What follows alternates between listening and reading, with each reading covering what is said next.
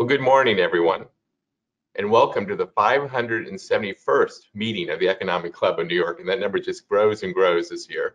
This is our 113th year of the club. I'm John Williams. I'm chairman of the club and president and CEO of the Federal Reserve Bank of New York. As many of you know, the Economic Club of New York is the nation's leading nonpartisan forum for discussions on economic, social, and political issues. And our mission is as important today as ever as we continue to bring people together as a catalyst for conversation and innovation. And I'd like to take a moment to recognize those of our 312 members of the Centennial Society who are joining us today, as their contributions continue to be the financial backbone of support for the club and help enable us to offer our wonderful and diverse programming both now and in the future. And a special welcome to members of the ECNY 2020 class of fellows. It's a select group of rising next-gen business thought leaders, and make special note that applications for the 2021 class are now open. So I would ask you to visit our website for more details. We'd also like to welcome graduate students from the Baruch Zicklin School of Business and NYU Stern School of Business and the City University of New York Graduate Center. Now we have a very special guest today, and we're welcoming back SEC Chair Jay Clayton. So Jay was nominated to chair the U.S. Securities and Exchange Commission in January of 2017 by President Trump and sworn in May 4th of 2017. In addition to chairing the SEC, he's a member of the President's Working Group on Financial Markets, Financial Stability Oversight Council, and the Financial Stability Board. Jay also participates on the board of the International Organization of Securities Commissions. And key areas of focus for Jay at the Commission have included furthering the interests of America's Main Street investors, updating and enhancing regulation and oversight of our equity and fixed income markets, taking into account advances in technology and increased interconnectedness, making our capital markets, particularly our public capital markets, more accessible to businesses and investors, ensuring that the United States continues to be the world's leader in terms of transparency, effective disclosure, and effective investor protection. Prior to joining the Commission, Jay was a partner and co-head of Corporate Practice and Management Committee member at Sullivan & Cromwell, and from 2009 to 2017, he was a lecturer in law and adjunct professor at the University of Pennsylvania Law School. And prior to that, he served as a law clerk for the Honorable Marvin Katz of the U.S. District Court for the Eastern District of Pennsylvania. Member of the New York and Washington, D.C. bars, Jay earned his undergraduate degree in engineering from the University of Pennsylvania, a BA and MA in economics from the University of Cambridge, and his JD from the University of Pennsylvania Law School. It's a great combination of engineering, economics, and law. And we have an exciting and different format for today's event. So following Chairman Clayton's speech, yes, he'll take questions from our panel of questioners. That's Gary Cohn, Harold Ford Jr., Glenn Hutchins, and Barbara Novick. Now we'll end promptly at 11:15, and any questions that members sent to the club were shared in advance with our questioners. And as a reminder, the conversation is on the record, and we do have media on the line. So with all that introduction, I'm going to turn it over to Jay for your opening remarks. Thank you, John. Thank you, John. It's been a pleasure to serve on those intergovernmental bodies with you. Your expertise is clearly evident, and your elocution. So thank you. Well, it's wonderful to be back with the Economic Club of New York. You're a sophisticated, experienced, outcome-oriented, tough, fair audience, interested in economic and wage growth and improving our society more generally. That's just the way it should be. As John noted, today's program proceeds in two parts. First, remarks from me on our regulatory activities over the past 3 years. And at the end of that, I'll talk about things going forward. Working, shows him coming through. And second, Q&A session with policy experts, Harold Ford, Barbara Novick, Gary Cohn, and Glenn Hutchins. As a focal point for today's review and outlook, I will use my first speech as chairman, which was before this very body in July 2017. In that speech, I set forth the 8 core principles that I hoped would guide my chairmanship. Before I report with specificity on implementing those principles in practice, I want to go beyond principles. I want to dig a bit deeper and explain how the women and men of the SEC achieved historic results over the past 3.5 years. The short story is we designed and pursued a granular yet flexible 3-year plan, and we were blessed with a talented, driven team of mutually supportive professionals. I'll go into more detail. A granular, flexible plan. This audience, again, an outcome-oriented group, if ever there was one, knows that a set of clear principles incorporated throughout the fabric of an organization is a hallmark of an effective enterprise, be it a private sector company or a governmental body. However, driving outcomes relies on, but requires more than, a strong culture and collective commitment. It requires clearly articulated, discrete objectives and a path for achieving them that has buy-in from all stakeholders. Early on, we set our objectives and we set a tangible and reasonable path. And we wanted to make sure we were being transparent about those objectives and our plans for achieving them, both internally and externally. As a rallying point, we used an often overlooked public transparency requirement, the Regulatory Flexibility Agenda Act. By federal law, agencies must disclose on a semi-annual basis regulations that are under development or review in the near term, that is within 1 year. In the post-Dodd-Frank era, the Commission's near-term RegFlex agenda, as we call it, did not consistently reflect the regulations that were under active consideration. In fact, typically only about 1/3 of the rules on the short-term agenda were timely advanced in the next year. We decided to change that and use the short-term RegFlex agenda to enhance transparency, promote cross-agency coordination and efficiency, and ensure both internal and public accountability. As a result of this reset, over the past few years, the short-term agenda has more closely tracked the Commission's actual rulemaking initiatives. People would ask me, Jay, what are you working on? I'd often say, there are no surprises. We're working on our RegFlex agenda and we intend to complete it. The Commission advanced 88% of the 26 items on the 2018 agenda and nearly 90% of the 39 items on the 2019 agenda. The Commission has had similar success with the 2020 short-term agenda, advancing to date 83% of the 43 items we had on the agenda, in addition to a number of unanticipated emergency rulemakings and orders as a result of our efforts to combat COVID-19. I believe this early focus on transparency and accountability was a driving factor in the effectiveness and historic productivity of the Commission's rulemaking. Across our divisions and offices, the priorities and timing expectations were clear, allowing resources to be efficiently allocated and objectives achieved. To date, the Commission has issued 67 final rules across our policy offices and divisions during my tenure, with a few more to come. And while quantitative metrics are not sufficient to measure the success of a rulemaking agenda, I am confident that our investor-focused modernization efforts will have broad and positive effects for years to come. So let me turn from planning to execution. Some in Washington are fond of saying personnel is policy, and there certainly is truth in that expression. I'm very thankful for Jay Powell, Stephen Mnuchin, Randy Quarles, John Williams here today, Yelena McWilliams, Heath Tarbert, and many others who collectively are steering us through the COVID-19 shock. Today, I'm going to add a twist to that quip. Not personnel is policy, but personnel is productivity. You cannot be productive without great personnel in both the public and private sector. In the public sector, in Washington, you do not have to look far to find a reason, and sometimes a dozen reasons, not to do something. Productivity speed bumps are around every corner. Even if the proposal on the table is a clear step forward for all concerned, opposition is ever present. One reason is interest groups of all stripes.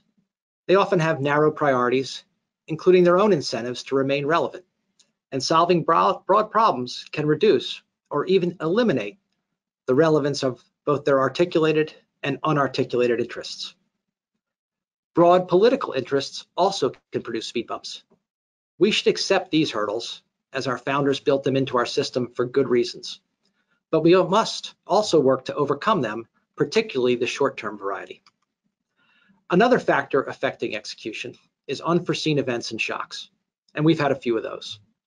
Several months after I arrived at the Commission, I learned that our Edgar system had been hacked in 2016, and that non-public information taken from that breach may have in fact been used for illicit trading. Let me pause there. We had a system hacked and the information taken may have been used for illicit trading. That was a total gut punch. But we collectively faced this challenge head on. We investigated the breach, promptly disclosed it to the public and Congress, and requested our Inspector General to oversee and investigate our response. Our enforcement division pursued the international hacking ring and brought charges against those responsible. These efforts set the tone for how to address future unexpected obstacles and challenges. I'll list a few other unexpected shocks that we had to navigate. First, a 35-day government shutdown. Second, a continued hiring freeze, which thankfully, and I thank Congress, we were eventually able to lift. Third, multiple international developments, including Brexit and the transition away from LIBOR. Fourth, a number of Supreme Court cases that significantly impacted our enforcement authority and practices. And last, as we all know and are dealing with today, the COVID-19 pandemic. So how do you overcome obstacles? Both the expected and the unexpected. For me, it required two things. First, an organization that is expert in its subject area, in our case, knowing investors, disclosure principles, capital formation, and market function. And two, working proactively with a focus on outcomes. In common words, doing the right thing. And at the end of the day, that comes down to people. During my tenure, I was blessed with more than a dozen leaders who each knew more about their respective subject areas than just about anyone. And individually and collectively, we each worked with greater purpose than we ever had before. This approach was infectious, and their respective staffs, including some personnel new to the Commission, and many with decades of service under their belts, put forth continuous effort, continuous buy-in, commensurate with the importance of our mission. Collectively, they achieved the metrics I mentioned and so much more. So now I'm going to touch on putting the principles I outlined some 3.5 years ago into practice. There were 8 principles I outlined in 2017, and I'm not going to walk through each of them. They will be available in more detail in my posted remarks. I'm going to select a few of those principles and use examples to illustrate how our people followed those principles and our granular, flexible plan in delivering significant gains for our markets and our Main Street investors. So the first principle is the SEC's mission is our touchstone. This principle, that our home base is to protect investors, maintain fair, orderly, and efficient markets, and facilitate capital formation, to do all three, it would appear self-evident. But over the years, a premise has emerged that these three interrelated components of our mission have a necessary tension between them that puts them at odds with one another.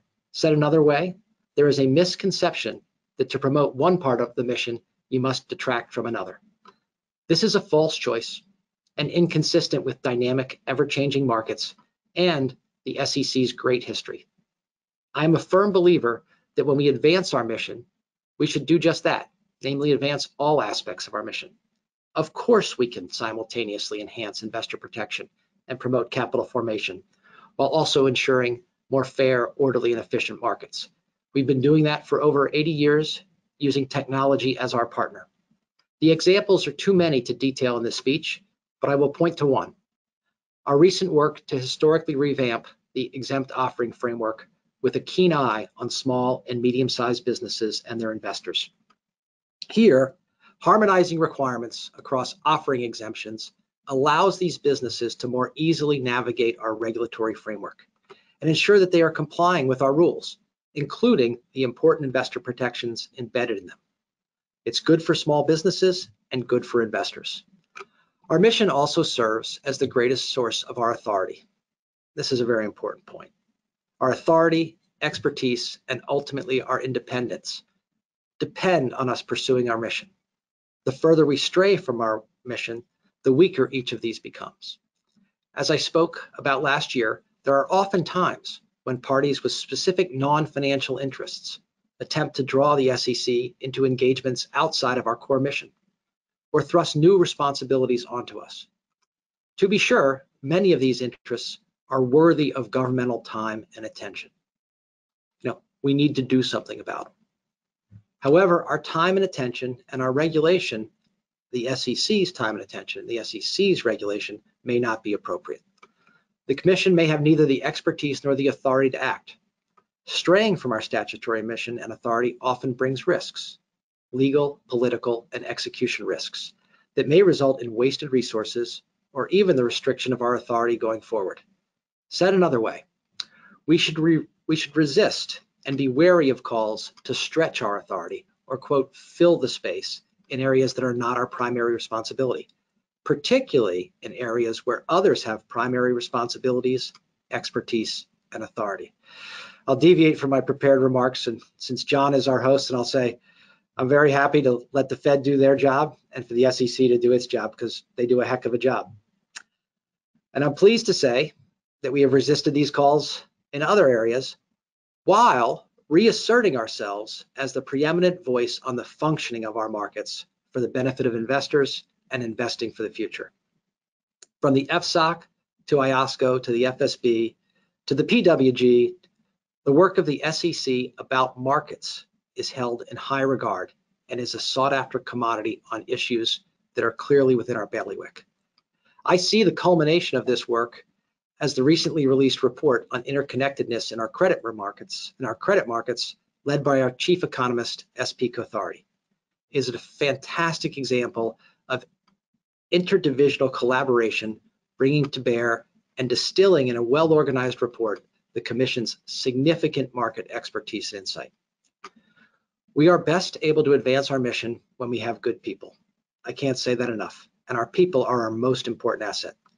Their level of dedication, expertise, and commitment to our mission is unmatched in my professional lifetime. To continue to remain true to our mission and to provide the services investors would expect, it is incumbent upon us to keep pace with our ever-changing markets, including through targeting hiring of people with expertise in key areas. In this vein, refreshing our expertise necessarily means bringing in women and men with hands-on experience in markets, litigation, and other financial matters. In the past, this practice of bringing in outside expertise has led to criticism of a so-called revolving door. At the individual level, such blanket statements are not only devoid of any practical evidence of negative effects, but denigrate the impressive public service of those incredibly qualified, dedicated individuals. We should not make broad, status-based judgments about the motivations of individuals. Let's take an example. Our Director of Trading and Markets, Brett Redfern. His electronic trading and broad market expertise was essential to our ability to move our markets, including our exchanges and other critical market infrastructure, to a mandatory telework environment with minimal disruption at the onset of COVID-19. It was amazing what we did, but we needed expertise to do it.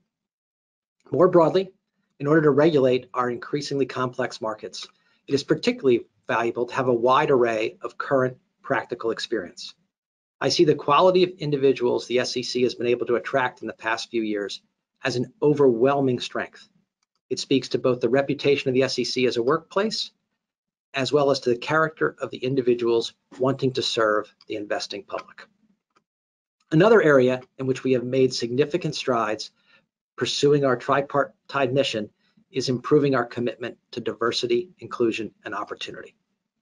I firmly believe that enhancing each of those components within an organization strengthens both the fabric of the organization as well as its overall performance. Early this year, we released our first diversity and inclusion strategic plan. It was led by our Office of Minority and Women Inclusion under the direction of Pam Gibbs and was developed with input from around the agency. We have begun implementing a number of its near-term action items. And I want to point out that two of today's questioners, Harold Ford and Glenn Hutchins, have been particularly helpful in our efforts over the past 3 years to promote diversity, inclusion, and opportunity. And I want to thank you both on behalf of all the folks at the Commission. I'm proud of the work that we have done in this area, but there's still much that needs to be done. Said another way, the actions that we've taken are just the next step on a collective journey to improve diversity, inclusion, and opportunity. And I believe it's a journey that will continue productively for years to come here at the Commission. So let me go to the second principle. Our analysis starts and ends with the interests of long-term Main Street investors. If you've heard me speak over the last 3.5 years, you may wonder why this principle isn't first. I should have provided a caveat in my 2017 speech that while all of the principles are integral to our success, this principle is of particular importance to me. So why is it so important? First, to consider who we are talking about when we discuss the long-term Main Street investor. There are more than 52% of US households that participate in the capital markets. They must have confidence that the capital markets are fundamentally fair and honest, and that we, the regulator, will take meaningful action to address fraud and abuse. Investors are willing to take risks, but they rightfully expect protection from bad actors. In 2017, I discussed how I was confident that the Commission staff shared this perspective. Let me say that that was an understatement. They embody that perspective each and every day. SEC staff understand the sacred trust that the architects of the securities laws extended to them. Discussions at the Commission on any topic effortlessly flow to the welfare of our Main Street investors. Our examination and enforcement programs often come to mind when people think of the SEC's connection with investors. I will say, early in 2017, reports of the untimely demise of both programs, many of which were written before the time I even walked in the door, were, to channel Mark Twain, greatly exaggerated. While my predecessor, Mary Jo White, and her great team set a high bar, the work of our Division of Enforcement, led by Stephanie Avakian and Steve Pekin, and our Office of Compliance, Inspections, and Examinations, what we call OSI, led by Pete Driscoll, have been exemplary, both on a qualitative and a quantitative basis, including as compared against any other time in Commission history. While there are many ways our enforcement program serves investors, an area that we have placed a premium on in terms of resource allocation improvement is returning money to harmed investors. For many investors, the Commission is their best chance, and maybe their only chance, to recoup funds from which they were defrauded, a fact that is often underappreciated. This focus since 2017, despite the significant headwinds from the Supreme Court's Kokesh decision, yielded approximately $3.5 billion returned to investors. On the regulatory side, this principle of focusing on the Main Street investors drove to the enactment and implementation of Regulation Best Interest, the culmination of a decades-long project to substantially enhance the standard of conduct for broker-dealers when they make recommendations to retail customers. For the first time, broker-dealers are now required to act in the best interest of the retail customers and not place their interests ahead of the customer's interests. As part of this initiative, the Commission also adopted Form CRS, which provides a short, plain language form to Main Street investors with clear, concise information about their financial professional, and also reaffirmed, well, let me pause here. This is so important that you have a straightforward statement about key aspects of the relationship that are digestible by a retail customer. And in this way, we've leveled the playing field and reaffirmed our commitment to individual investors. The totality of our package of rules and interpretations will enhance the quality and transparency of retail investors' relationships with broker-dealers and investment advisors. There are reasons that this project had been talked about for years and years and decades and never accomplished. It was an incredibly difficult undertaking involving many entrenched interests. But from the start, Commission, my colleagues on the Commission and staff were clear-eyed on the need to act and meet investor expectations, and the collaboration was first-rate, particularly between the Division of Trading and Markets, led by the aforementioned Brett Redfern, and our Division of Investment Management under the direction of Dahlia Blass. Well, that's it for Principle 2. I'm going to mention Principles 3 and 4, but leave the examples for my posted remarks. Principle 3 is the SEC's historic approach to regulation is sound. And Principle 4 is regulatory actions drive change, and change can have lasting effects. Let me go to Principle 5. As markets evolve, so must the SEC. At times, markets move faster than regulators. It's in their nature, and we usually are doing our best to keep up. At times, these evolutions can hit with both speed and significance. This occurred with the explosion of initial coin offerings, or ICOs, in 2017 and 2018. The Commission moved swiftly to address these issues, including through timely enforcement actions, in addition to the creation of our new cyber unit. Our policy divisions issued guidance and other helpful frameworks to provide clarity to the market about the securities laws implications for new technologies. This approach worked, and we have and we have seen the rampant speculation of those days give way to more productive engagement and dialogue around the technology's beneficial traits. Another area where the SEC needed to evolve, as the market had far overtaken our regulatory framework, was the proxy process. The Commission worked to narrow the gap between our regulations and market practices, particularly those relating to proxy voting advice. Over the last several decades, we've seen a seismic shift in how small and mid-sized investors invest, from investing directly through individual holdings to investing indirectly through institutional holdings, particularly through mutual funds, ETFs, and other fund structures. These funds, which hold retail investments valued in the tens of trillions of dollars, are managed by market professionals, investment advisors who have a fiduciary duty to make investment and voting decisions in the best interests of the fund. Yet when these funds are invested in hundreds or even thousands of different companies, determining whether and how to cast each vote can be costly.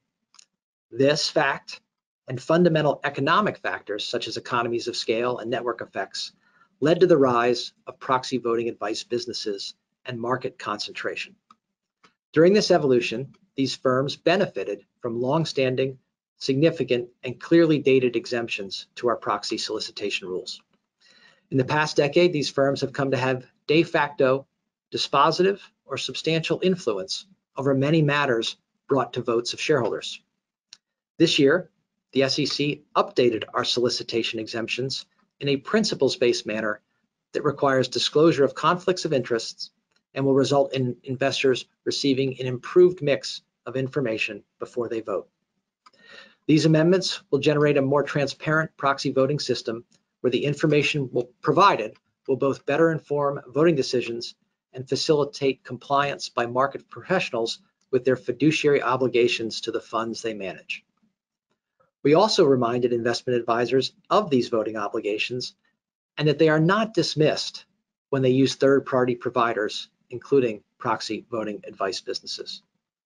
Most important, the rules and guidance will better align the interests of ordinary investors with the obligations of those who vote and invest on their behalf, a fundamental purpose of market regulation. I'm also going to mention Principles 6 and 7, but to leave the examples for my posted remarks. Principle 6 is effective rulemaking does not end with rule adoption. And Principle 7 is costs of a new rule now often include the costs of demonstrating compliance. I urge those students in the audience to take a look at this one. It's often not taught in law and business school, but demonstrating compliance is something you need to think about. Let me go to the final principle, Principle 8. That is that coordination is key. The scope of the SEC's professional relationships is impressive. More than 15 federal regulatory bodies, over 50 state and territory securities regulators, the Department of Justice, states attorneys general, SROs, and non-SRO standard setting entities. We interact with them all on a regular basis. This system of entities with distinct yet sometimes overlapping jurisdictions has been called fragmented by many, but regardless of critiques of its structure, it is the system we have to work within. With that many domestic counterparts, not to mention our international counterparts, effective coordination and collaboration is more than a professional courtesy. Domestically, we have engaged directly with the administrative and regulatory agencies, as well as through various interagency groups. For example, within the FSOC, the agencies work together to address emerging issues and rationalize our focus on activities-based systemic risks. The Department of the Treasury resurrected the PWG, which led to valuable movement on issues from cybersecurity to investor protections in emerging markets. Each of these engagements, which occurs throughout our tenures, built strong relationships among the principals and staff at the various agencies. It allowed us to work together seamlessly on complex matters as they arose. Importantly, this constant dialogue established muscle memory we relied on extensively when we needed it most, including during the market shocks of March and April resulting from COVID-19. I do not need to rehash that period, but the professional and personal relationships established over the prior 3 years led to a more decisive, more unified, and I believe ultimately more impactful response to those economic effects. So now I'm going to turn briefly to discuss a few areas that I think need further commission attention. I have additional items in my poster remarks. First, I hope the commission will continue to work around modernizing our proxy system, and in particular, exploring ways to modernize our rules on shareholder communications so that companies can engage with their shareholders more directly and efficiently. For example, the OBO-NOBO, that's objecting beneficial owner / non-objecting beneficial owner rules, are overdue for re-examination. It can be difficult and costly for companies to identify and communicate with their shareholders on important corporate governance issues. This has arisen in other contexts as well, including our recent proposal to update Form 13F, where public companies have made it clear that issuers and other market participants are using Form 13F data in an attempt to address, in part, the shortcomings of our proxy rules. We should update our proxy plumbing system to support and ensure that there are efficient communication channels between corporations and their shareholders. Another area of continued commission attention is good corporate hygiene. The importance of good corporate hygiene cannot be overstated, nor can the importance of related controls designed to prevent not only insider trading, but also the appearance of impropriety or misalignment of interests.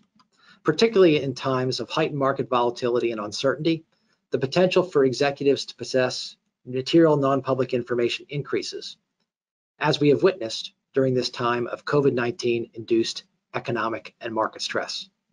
While I believe many of our public companies, as a general matter, have discharged their responsibilities in the related areas of public disclosure and corporate controls very well during this difficult time, there are some specific measures that would improve compliance, market integrity, and investor confidence, including through a demonstrated commitment to good corporate hygiene. I will specifically mention Rule 10b5-1 plans, which when designed and administered appropriately can facilitate long-term interest alignment and other principles of good corporate governance. There are practices, however, that while they may be consistent with law and regulation, raise questions of interest alignment and fairness, including in particular issues that arise when plans are implemented, amended, or terminated, and trading occurs or does not occur around those events. I believe that companies should strongly consider requiring all 10b5-1 plans for senior executives and board members to include mandatory seasoning or waiting periods after adoption, amendment, or termination before trading under any plan or replacement plan can begin or recommence. Let me talk a little bit about climate-related disclosures. I'm fond of saying that ESG, and we often talk about climate in the context of an ESG discussion, is not a monolithic concept, and it should not be treated as such. In fact, Ken Arrow won a Nobel Prize for disputing such a notion in the context of preference ordering. For those of you who were with us last year, it took me a long time to mention my favorite economist, but everybody has theirs. So E, S, and G. I believe each of E, S, and G should be viewed within its own context, because for one reason, the approach to investment analysis appears to vary widely from investor to investor, person to person around these concepts, and incorporating them into one measure just doesn't make sense. Timeframes, preferences, and the like, they are all different. I believe that E, S, and G should be focused on separately. I will briefly focus on E disclosures, where I believe there is the most interest at this time. And that's at least in part because G disclosures under our rules are the gold standard. Let me say that again. We talk about E, S, and G, but from the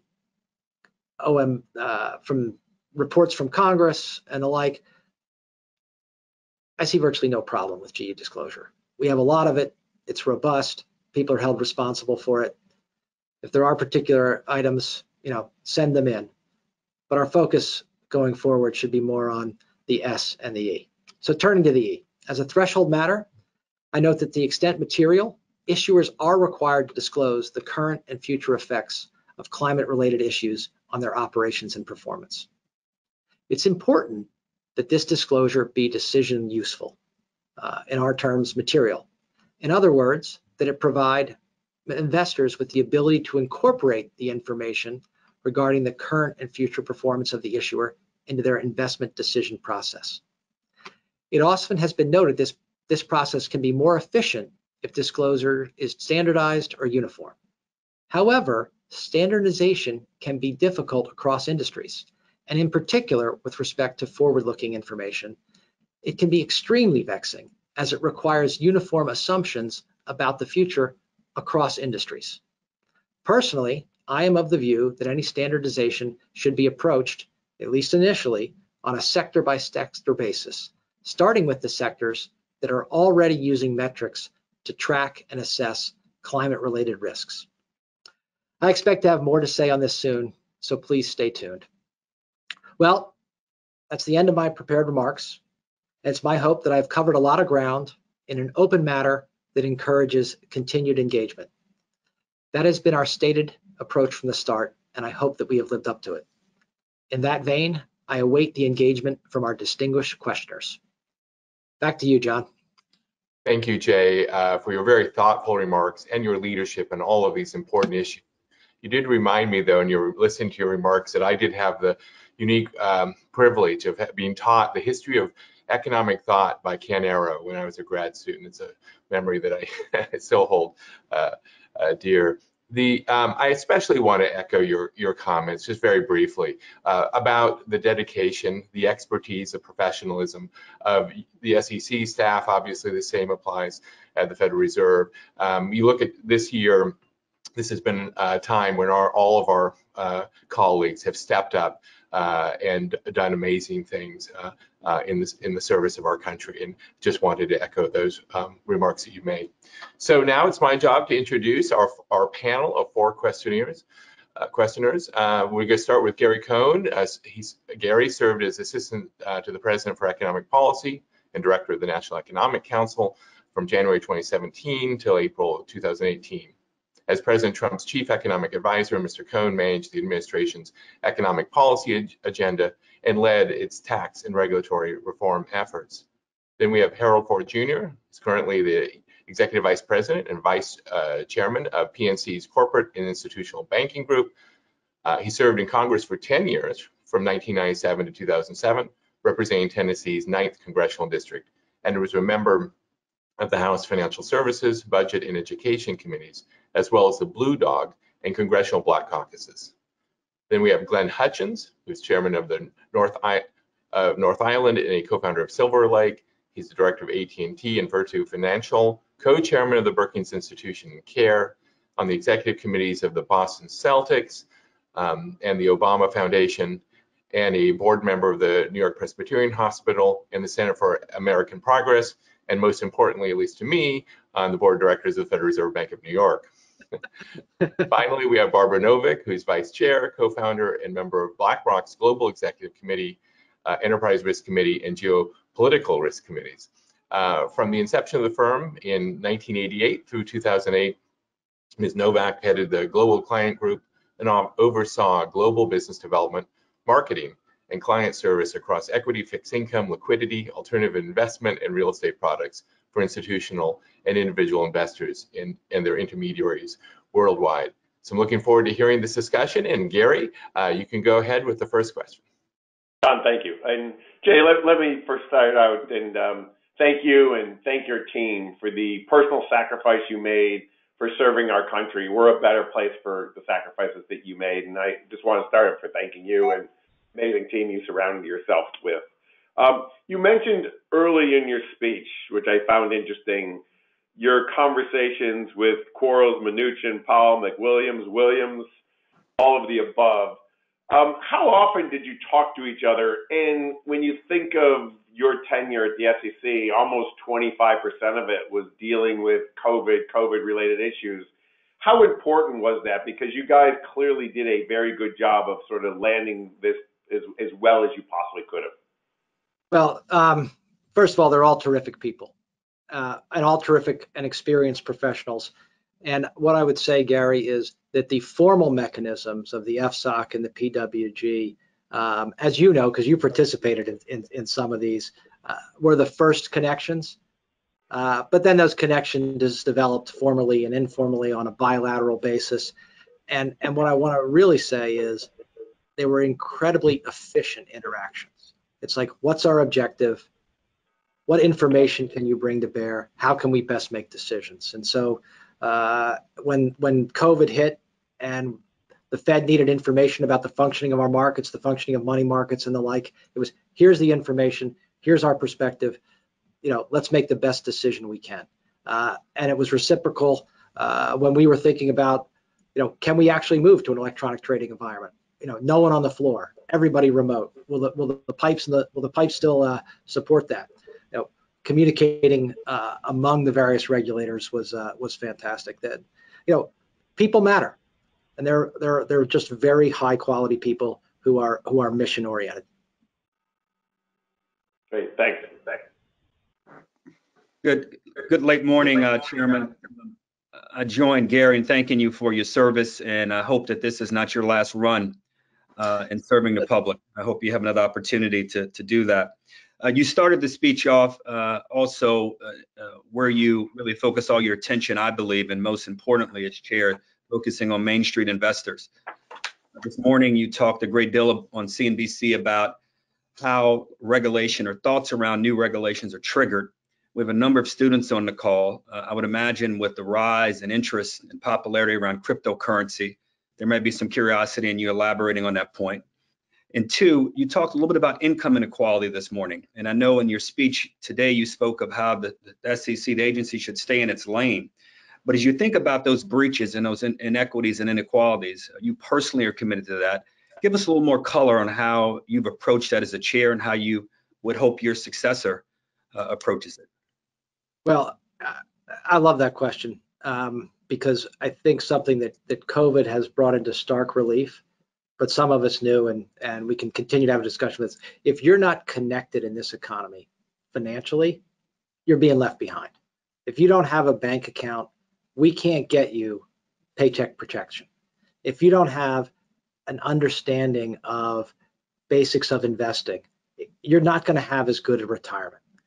Getting costs down, diversifying your portfolio, starting early, those are things that people should get, as I thought of saying, you should get those with your mother's milk.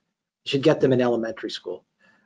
I know, Harold, years ago you had an idea, which was, hey, let's just give every kid a bank account or an investment, and let's get them connected to our economy early on with financial literacy, and that is in our lane. It's very much in our lane to have outreach to people, get them connected. We're much more responsible today than at any time in the last 50, 60 years for our own retirements. We need to help people do that. So that's of extreme importance to me.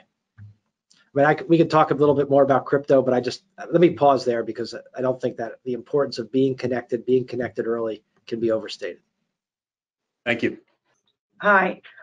First of all, thank you for your service and for your leadership at the SEC.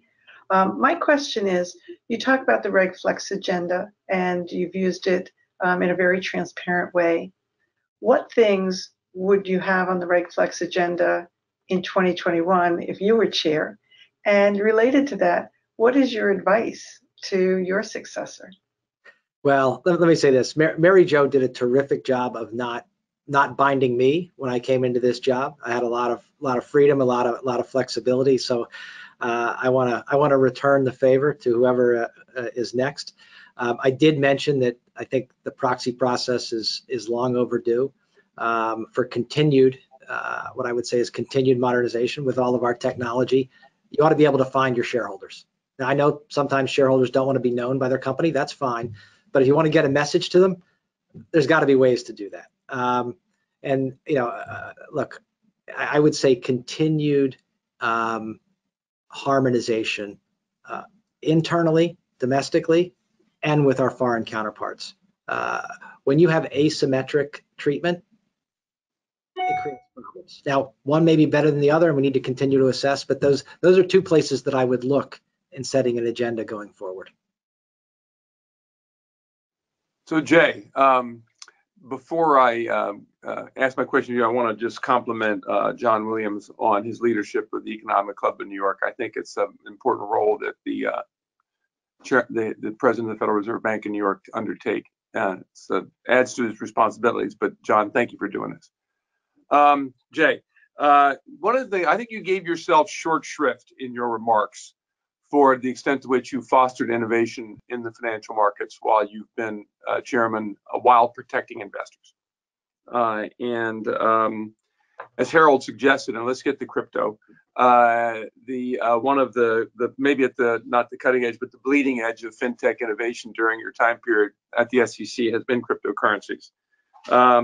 Uncharted territory, which you've navigated with both those goals, investor protection, but fostering innovation in mind. Tell us a little bit about that journey as you've been chairman of the SEC, and give us some sense of where you think it goes from here. Oh, well, thank you. A lot of that goes to the women and men on our staff who hit this head on. But I look, when we arrived 3 years ago, the promise of this technology was becoming readily apparent. Unfortunately, the promise got channeled into an area where we have long-standing regulations that have worked really well, and that is that you can't make a widespread public offering of securities without going through the SEC registration process. And ICOs and the like essentially flaunted that. And look, I don't blame people for being motivated to try and take a new technology and raise money using it, but you know, I was not going to be the chair that threw the 33 Act out after 85 years of success. So there you have it. But that said, incredibly powerful technology for the financial sector. I mean, it's technology that greatly reduces the costs of verification. It's technology that greatly reduces the costs of information transmission. And it's technology that can drive some of the inefficiencies out of our system. So that's where we are today. Comply with the securities laws, but push the technology forward. And the area that is of particular interest to me and many of those regulators that Gary mentioned is the payment system. We all recognize that our payment system is inefficient. Domestically, it's inefficient. Internationally, it's extremely inefficient. So if we don't work and use technology to address those inefficiencies, the market is going to do it for us. And I think we'll like the outcome much better if we as regulators proactively enter that payment space, ensuring that all the time proven safeguards around AML, bank secrecy, anti-terrorism, and the like are there. So I see significant promise going forward, Glenn. So, Chairman, last time we were together, we spent an enormous amount of time talking about an amazing report that the SEC put out on short-term funding and the interconnectedness of short-term funding and how it, I would say, bled or fed through almost every market. You guys at the SEC did a unbelievably intricate study on short-term funding and its effect on almost all markets and how it works. Why did you decide at the SEC to take on this huge project? It doesn't seem like a natural place for the SEC. Gary, thank you for the question. Thank you for the compliment. We tend to look at our markets, whether it's on TV or as analysts, in a very specialized way.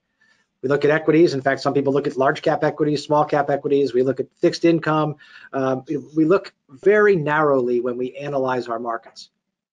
But what COVID showed was all of those markets, the transactions in all of those markets rely on short-term funding. Said another way, if your short-term funding markets aren't functioning, the other markets can't function. And so those are the securities markets. Those short-term funding markets also facilitate consumer credit facilitation, housing credit, other credit. Everything comes back to those key short-term funding markets. And the center of those short-term funding markets is the Treasury market. So when we were seeing the dash for cash and the Treasury market seizing up, John Williams and his colleagues at the Fed, they did a fantastic job. because they recognize, look, this is the centerpiece of our credit-based economy. Let's make sure that there's liquidity. Let's make sure that it's functioning. And you know, that is one of 3 or 4 steps that was absolutely essential to prevent long-term effects from a very short-term financial problem. So we thought it was important to document that while it was fresh in people's minds, and try to do so in a rigorous way. And it was funny, we got somebody sent me a note the other day that said, "Why didn't you make any policy recommendations?" I said, because we didn't want people to think we did this in order to drive a policy agenda. We just want people to know how it's functioning, so that they can then think about policy recommendations.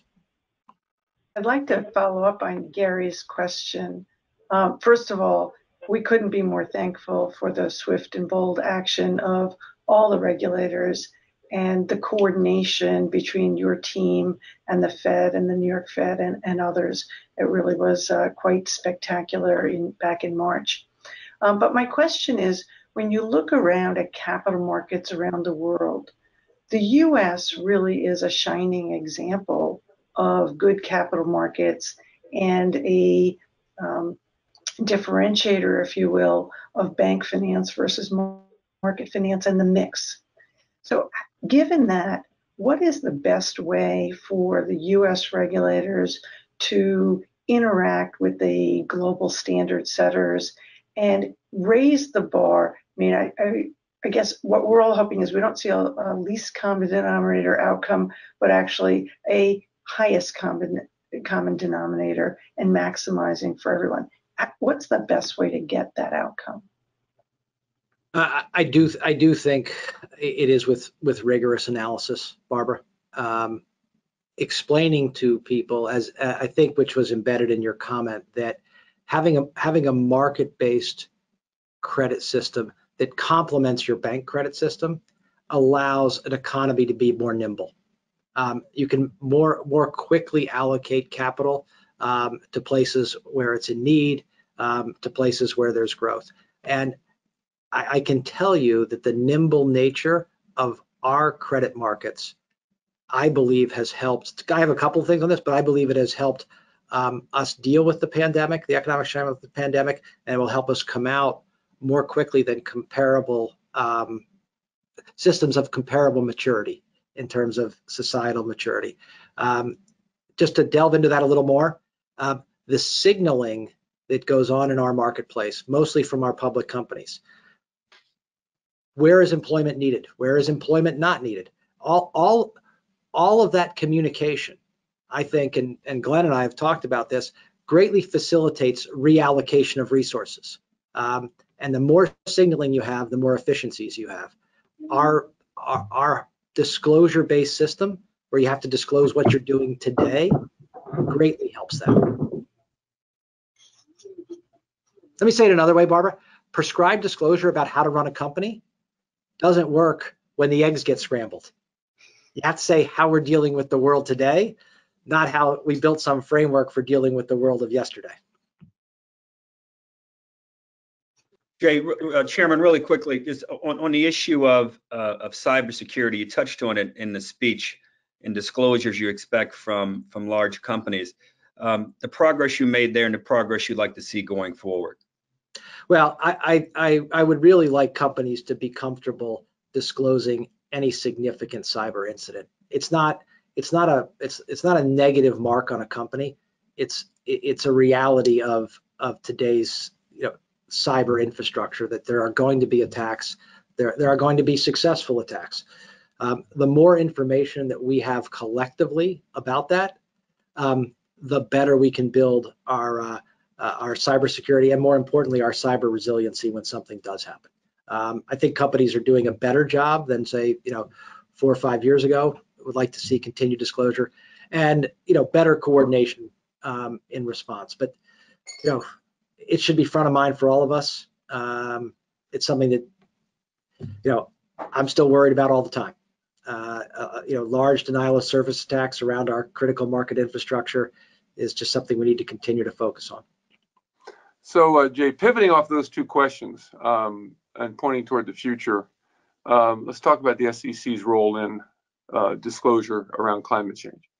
Mhm. A lot of people have analogized the pandemic to climate change, a scientific problem that's been politicized, a problem that we see looming in front of us that we're making it, but since it's long term, we're making insufficient steps to deal with today, et cetera, et cetera. How do you think about the SEC's role in somewhere between prescribing compelling disclosure from companies about the long-term effects of climate change on their businesses so that investors are aware? So, Glenn, I think we have an engagement facilitation role to play here. And look, good companies that are being affected by changes in climate. Let's just pick property and casualty insurers. They're looking at this issue. They're looking at what it means for their business. They're measuring it. Let's get what they're doing on the table with investors so investors can see it in that industry and understand, I believe, look, I'm speaking for myself here, and understand that from sector to sector, the way people look at climate change now, the climate change risks they face, the current effects of it is different because it affects sectors differently. Said another way, I'm very wary of people looking for a single metric as providing an ability to assess whether a company should be allocated capital or not, what its risks are and what they're not. These are very company specific and what I would say certainly sector specific issues. And roll up our sleeves, dig in, look at them. That's where we are today. Now, it also has a problem because it's forward looking. We're really good at backward looking disclosure. How much money did you make last year? How many widgets did you put out? For years, backlog, which is kind of an assessment of how much is a company going to produce in the years to come. Disclosure around backlog, looking out just a couple of years, we all know that it's uncertain, that the prediction and the reality are likely to be different, and as we say in the parlance, sometimes materially different. That's a reality with climate change disclosure. Doesn't mean we shouldn't do it, but we need to recognize that it's forward-looking. Again, speaking for myself, I believe that it's the kind of forward-looking information that should benefit from a safe harbor, because it is uncertain. It's also quite difficult because there's not a common touchstone. Now, common touchstones are developing. If it's true that international policymakers, and the choice of this policy is not for the SEC, but if the choice of policy is carbon neutrality or zero carbon 2050, then you have something to disclose against going forward, and you have a way to assess what path your business has to take in order to perform best for its stakeholders. So, Glenn, I've talked a lot, but hopefully that demonstrates that I've thought more than superficially about this issue. Oh, very interesting. Thank you. So, Chairman, I'm going to ask you the proverbial Washington question, since this is the New York Economic Club. And I'll take you off the hook on this one. I'll tell you, let's assume Biden is the next president. So I'll make it easy for you. If I tell you to assume Biden's the next president, your point of view, Gary, you would have been a good law professor. Thank you. Well, I'm taking you out of your legal background here, so I'm going to put you in the economics world. Let's assume Biden's the next president of the United States. From an economic policy platform, you've been around Washington. You've spread your wings very wide. You're very in touch with all the issues. Where do you see the big challenges and opportunities for the Biden administration going forward, and how should he attack these opportunities? Look, I'm going to go back to my speech, and I'm also looking at the screen here. Personnel is policy. Personnel is productivity. The opportunities on the financial side. Well, I'm actually looking at the screen here. I don't know Barbara's political affiliation, but I see three diehard Democrats in Harold, Glenn, and Gary. So, my advice is get engaged, experienced professionals who care about the Main Street investor, who care about wage growth, and have thought for some time how to drive those things. I think that, look, I'm president company excluded. I think that's a characteristic John Williams and the rest of my federal financial regulators share. Pick people like that. So I'm going to try and get something upbeat and see if we can find that wasn't upbeat. Right. So I want to try to find some. I tried to draft Glenn into the government. some positives from COVID, and I guess I know you obviously made a lot of short-term exemptions and changes, and you've been gathering data on what things maybe should be done permanently, whether it's e-delivery or virtual board meetings. But what lessons do you get from COVID that you say on the look forward are positive lessons, things that maybe should be continued in not just 2021, but really a long term, whether it's the use of video or any aspects that come out on the positive side? No, Barbara, and you know, there are some, and it goes back to what I was talking to Harold about. When we shifted to electronic, we saw how much more efficient that was. We had held on to a lot of paper-based, mail-based regulations. You know, we should not let the pace of mail and the constraints of paper guide our regulations.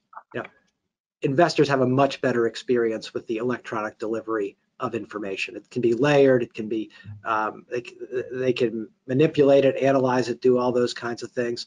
I think we have to recognize that. I would expect that virtually all of the short-term electronic communication relief that we put into place will become permanent with an assessment of whether any additional investor protection and market integrity measures are necessary. But this clearly demonstrated that. And going back to what Harold said, it demonstrates how important it is for everybody to be connected in that way, because if you're not, you're behind. Chairman, I know we're running short on time. I just want to say thank you again for your leadership around the diversity and inclusion efforts. I take personal pride with it because you were fortunate, you were kind enough to involve me in trying to be helpful, but you deserve tremendous credit there. And I know you don't like to speculate or perhaps put anything on successors, but I do hope your successor pursues it with the same rigor and the same focus that you did. So thanks for that and congratulations. Thank you. Yeah, I agree with that wholeheartly.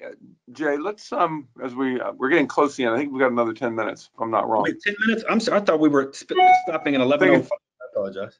I'm not sure, so maybe someone can tell us. But I'll ask this question. I thought it was 11:15, but we'll see.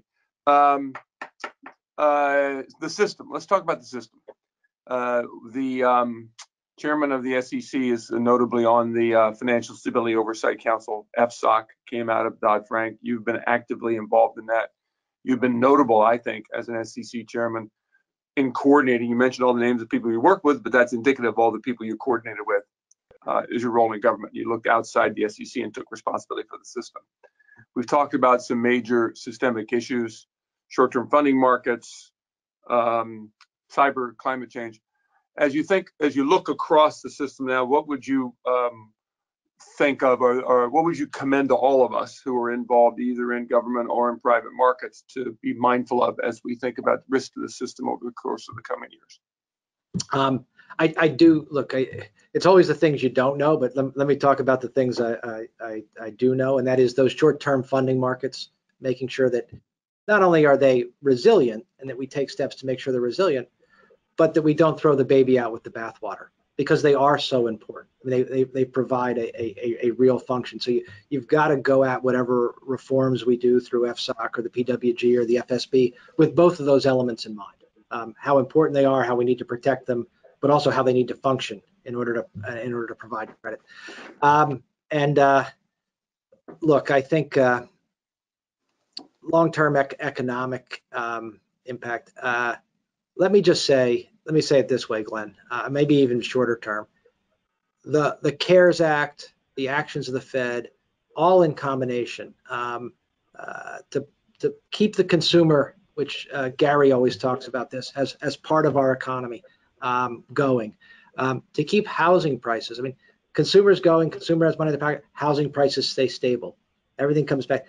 That stability is really important. And measures that are tailored to maintain that stability as we get through the pandemic are extremely important. And by the way, I would argue that economic inequality and lack of financial inclusion, which Harold is focused on, is another major risk to the system that needs to be dealt with very broadly. And John, I know you agree with that. Let me not let that pass without saying I completely agree. I really want all Americans to be connected to our financial system.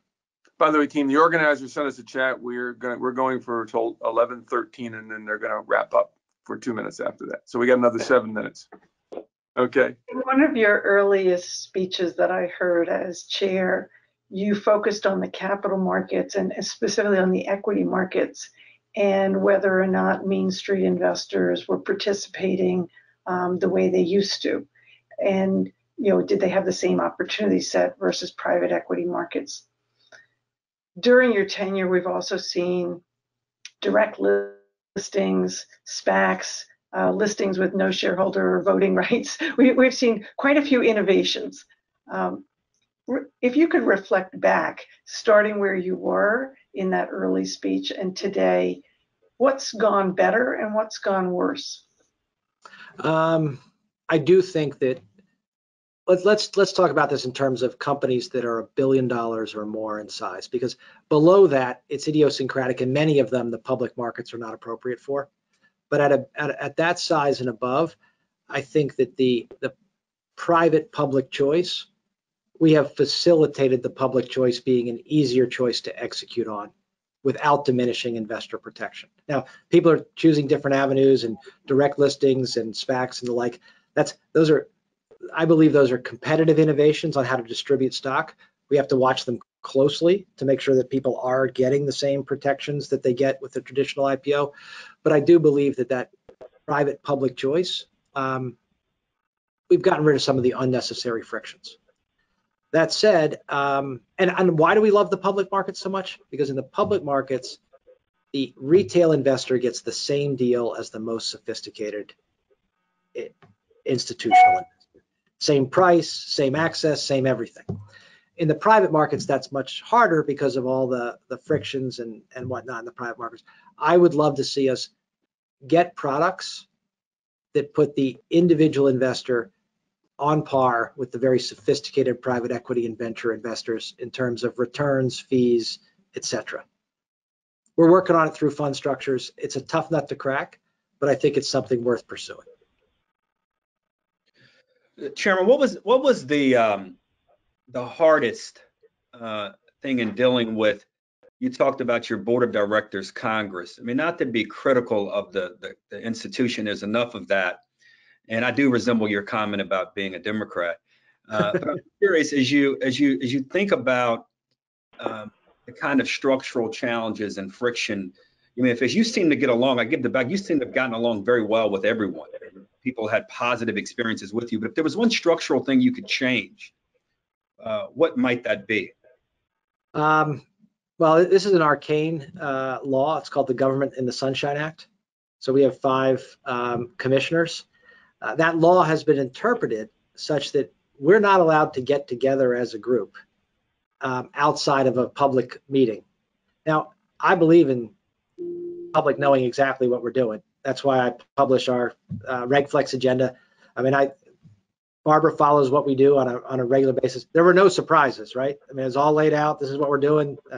To the extent that we can facilitate a period where the 5 of us, the 4 of us, the 3 of us, whatever the composition of the commission is at the time, to talk about broad policy considerations and how we think about them, and to be able to do that in a candid way, I think that would greatly enhance productivity and the quality of the product. Because when you have to guess what people are thinking, or you only get insight through written words or through a staff person who's doing their best to faithfully represent your views, you can't see the emotion, you can't see the relative. I would do something about that. And again, not in any way that diminishes transparency to the public, but we ought to be able to get together as a decision-making body. So I guess I'll jump in with one last question, which is related to advice for the future. you've somehow managed to reach out to all these other agencies, and even more than the ones that you listed, the Department of Labor, the CFTC. You know, it's really been a remarkable group in the last several years. How do we institutionalize that? Because that's not the way Washington is usually working. It's usually much more siloed and has a reputation for turf and whatnot. How do you institutionalize the teamwork approach? Well, let me say this. I believe in governance structures and good governance structures, but we always have to remember that governance structures aren't an end in themselves. They're a means to an end. And what are they designed to do with let's take, for example, FSOC or the PWG? The mindset ought to be not what can those agencies do for me, but what can I do for them?